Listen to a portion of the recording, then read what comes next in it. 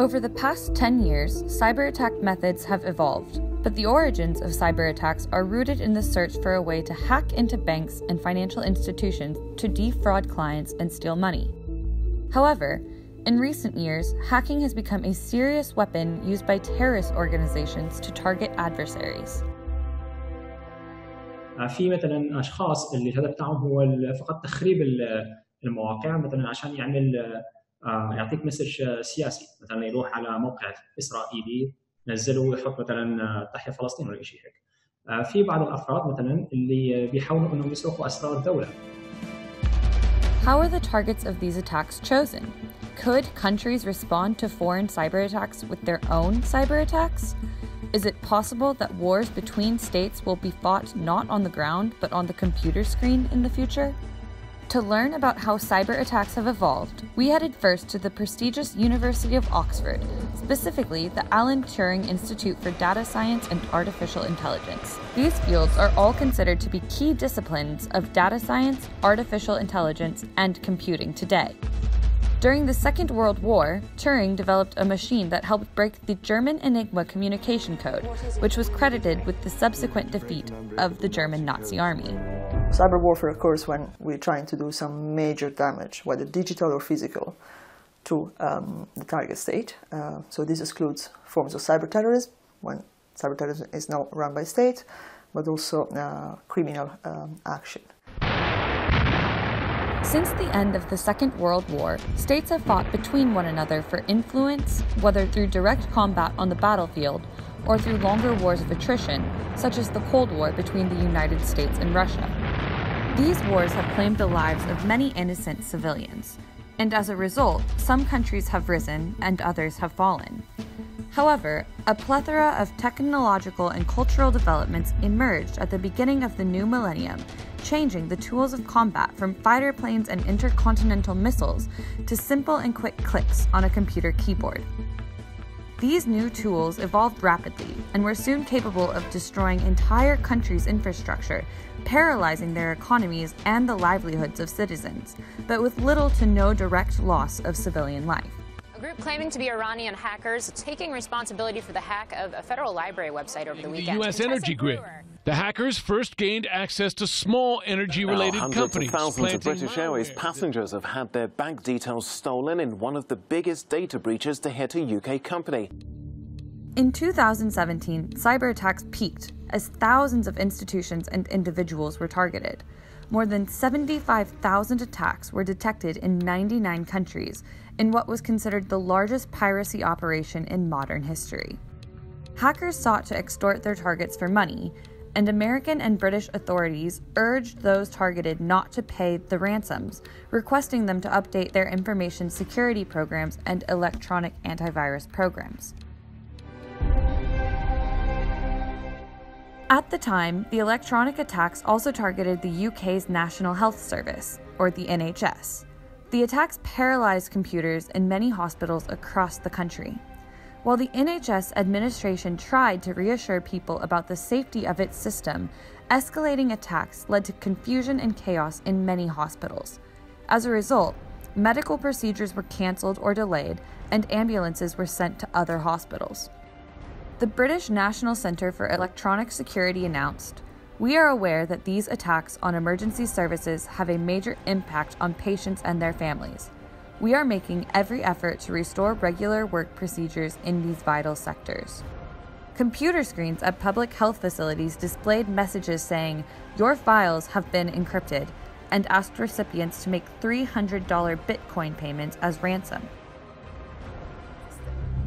This series of attacks prompted the British government to establish special security agencies whose primary concern is cybersecurity. The new agencies would defend the country from future potential attacks, or, in extreme scenarios, allow for the government to carry out attacks against terrorist groups or hostile countries.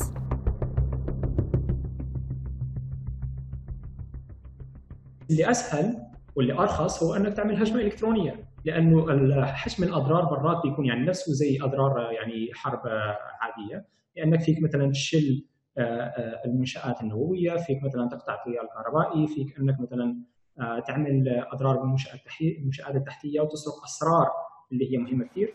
فلهيك يعني الدول الحين صارت أهمية بتعطي للهجمات الإلكترونية على حد سواء للأهمية اللي بتعطيها للتراديشنال يعني الهجمات العادية عن طريق الجو أو عن طريق البر. To develop offensive cyber capabilities, Britain has established several government defense centers that aim to collect information should such an attack be deemed necessary. When we're thinking about cyber warfare and intelligence, the two main ones we have to consider are GCHQ, which is the UK Signals Intelligence Agency, and the Ministry of Defence. Each security and intelligence services body that deals with cyber attacks has different levels of interaction. Coordination between such bodies and agencies takes place within a clear framework that defines the function of each and the limits of its interference. في بريطانيا في إدراك لضرورة التعامل مع الهجمات السبرانية بطريقة كتير إذا بدك واضحة. الهجمات السبرانية بدك أول شيء تعرف هي من وين عم تجي، شو هي أهدافها، وشو هي أفضل طرق الرد عليها. فالهجوم السبراني اللي صار على البرلمان البريطاني كان نفسه اللي صار على البرلمان اسكتلند. الهاكرز اللي كانوا منسوبين لحرس الثوري الإيراني بعضهم نسبهم للعمليات الروسية عملوا طريقة سهلة لاختراق البرلمانيين، إنهم حاولوا مجموعة هائلة من كلمات المرور ضد إيميلات البرلمانيين، ونجحوا إنهم يتوصلوا لأكثر من 90 إيميل ل 90 برلماني بريطاني. وهون المصيبة إنه كانت الكلمات المرور سهلة الوصول إليها، يعني كانوا ناس بيستعملوا باسورد 1 2 3 أو يعني اسمهم الشخصي. The December 2018 attack targeted members of parliament and politicians' mobile phones and aimed to steal the individual's data. Britain's National Cybersecurity Centre stated it was aware of a cyber incident that affected some organizations in the United Kingdom toward the end of 2018, and that it was working with victims, providing them with advice on mitigation measures. The analysis conducted by California's cybersecurity experts concluded that a group linked to the Iranian Islamic Revolutionary Guard Corps was responsible for this attack, as well as a similar attack against the parliamentary network in 2017. Around the world, countries reformed their defense strategies and created agencies dedicated to cybersecurity, and this decision was not random. The root of the global changes can be traced back to Estonia. In April 2007, the Estonian government decided to change the location of a Soviet-era memorial in the country's capital, Tallinn. The decision ignited a wave of protests in the streets of one of the former Soviet republics that left 1 civilian dead and 156 injured. But the real reaction was not on the streets of Tallinn, but was rather on another battlefield. Later that month, on April 27th, Estonia was subjected to a major and systematic attack on its government websites, as well as its electronic infrastructure, which paralyzed its banking systems and caused its internal communication systems to fail. That incident was described as the first cyber war. But the main question remained: who was behind the attack? Everything pointed to Russia, or at least more accurately, everything pointed to Russians. Who were rebelling against the Estonian government's decision to perform what they saw as being an anti-Russian activity. In that case, the forensics around the incident do not point specifically to any one member or level of the Russian state itself, but simply to interested pro-Russian individuals who had the technical capabilities to perform these types of attack. Despite the fact that countries from all over the world, especially advanced countries, invest hundreds of millions of dollars to develop both their cyber defensive and offensive capabilities, these countries still hire private companies and institutions, thus relying on them to run this mission. I think it's going to be an area in which, let's say, the demand of the market is going to expand more and more. So cyber contractors are useful from the state perspective, let's say, because they give access to cutting-edge expertise and technologies, which states might not have the time to grow, develop, or acquire internally. These companies rely heavily on employing individuals who have experience hacking and are professionals in the field of cybersecurity breaches. Some may even have a criminal record. These experts are called ethical hackers.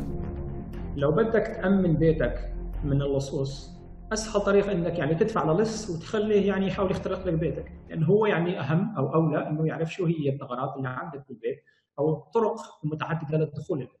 فنفس المبدأ أقوم به يعني بمجال الأمن السيبراني.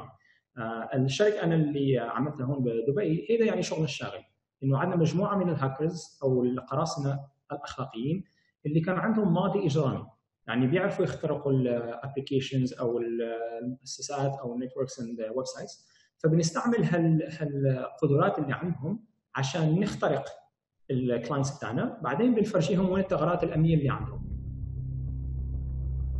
On the other hand, cybersecurity companies are not only interested in securing corporations and public institutions.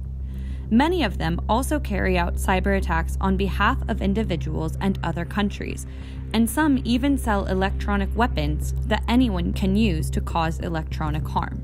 إنه مرات في بعض الدول اللي يعني ما فيها تعمل هجمات إلكترونية أو شغل على المستوى الإلكتروني، اللي ممكن يكون يعني في علاقة لهم بهالموضوع، يعني زي ما بنسميها يعني بلاك أوبس، يعني بلاك أوبريشنز. فمرات بيستعملوا بشركات خاصة عشان يعملوا هالشغل، فحتى لو في انكشاف لهالعمليات ما يتم يعني لوها على حكومة معينة أو على جهة حكومية معينة، يتم لوها على شركة خاصة. Relying on these private companies has prompted many questions, especially in the absence of a clear legal framework, whether local or international, that regulates relations between countries and companies in cyber domains.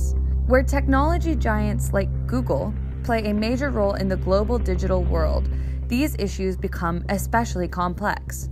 Experts warn that more cases could arise, like that of Cambridge Analytica, that used individual personal data to influence electoral sentiment in the 2016 US presidential elections and also tried to influence Britain's referendum vote to leave the European Union, popularly referred to as Brexit.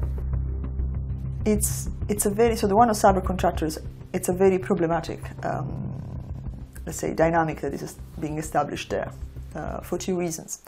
Internally, in terms of a force deploying this kind of service, we don't have the right means of governance yet. How do we establish oversight over these contractors? Where is the accountability? What kind of information we share with them? How do we deal the connection? What is the procurement? What are the policies that are supporting this interaction?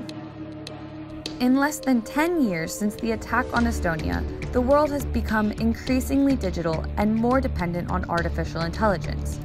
Most Western countries and some Arab countries hold data on their citizens on digital databases, including their domicile and/or their tax numbers and banking information.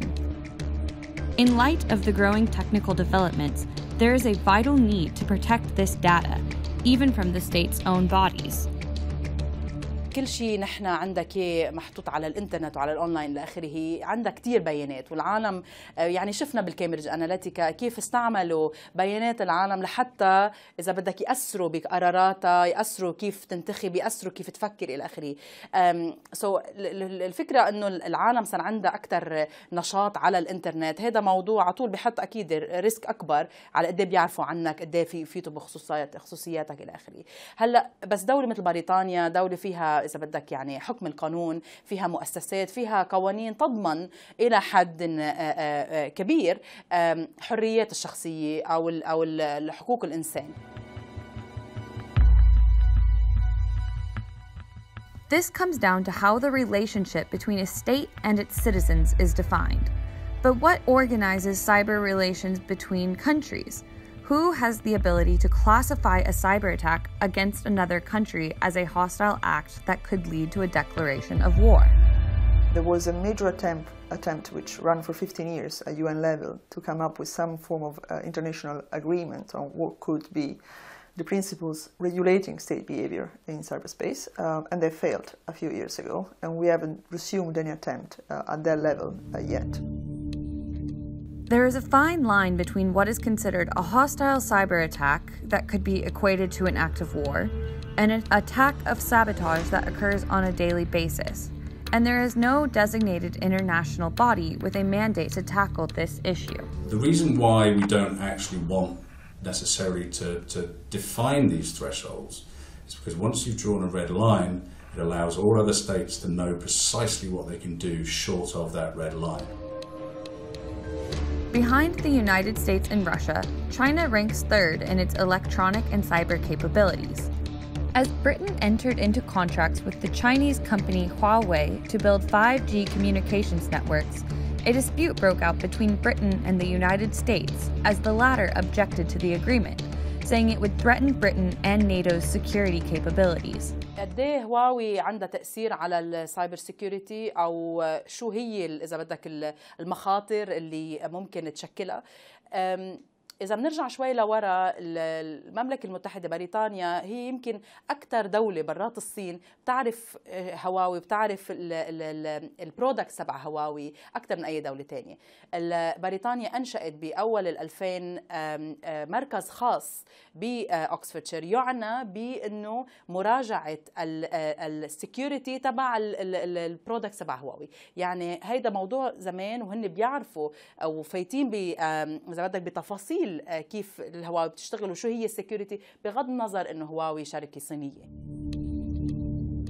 Britain made the decision on the Huawei contract despite objections from its greatest ally, but according to British sources, the decision was almost unavoidable.